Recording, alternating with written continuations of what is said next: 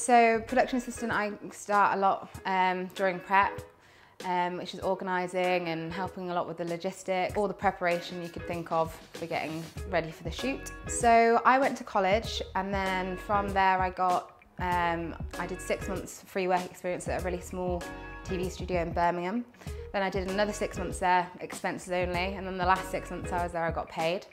And then I also did experience at a location management firm, and then got into a scheme with Call Time, which are like an agency, and then I did some work for them, and then they took me on board for the agency, and that's where I get most of my work. But when you're on set, you know, you get in the mornings before breakfast call, help get the actors through base, through makeup, costume, get everyone's food, help the directors, the first.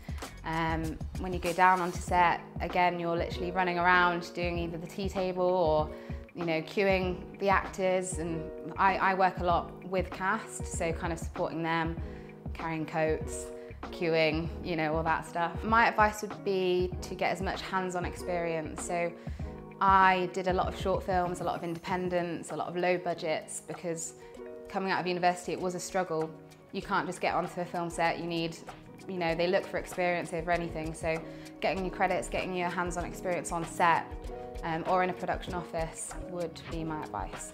People are under the impression, you know, you've done this course or uni and, you know, you've directed a short and you're a director. That's not how it works. There is a hierarchy which is very regimented. So I think you have to work from the ground up. I like it because it's not your typical 9 to 5. Every single day is different. You could be doing numerous stuff. You get to go to some great locations, you get to travel. And it's high pressure, and I think I work well under pressure and to tight deadlines. And when you're working with a crew all together and you are creating, it might feel at a distance sometimes, but you know, sometimes if you watch it back or you're there in the moment and you're seeing other people be creative and working, the actors and the director, it's just a really great kind of community-based job, I think.